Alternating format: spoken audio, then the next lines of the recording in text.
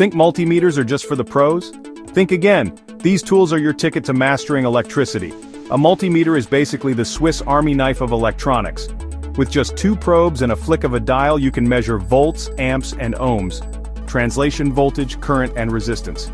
Here's how it works. Inside, a multimeter uses a sensitive galvanometer and some clever circuitry. When you touch the probes to a circuit, it senses how electrons flow and instantly converts that into numbers you can read. Measuring voltage, set it to volts, place probes across the component, and boom! You see the difference in electrical pressure. Need to test resistance?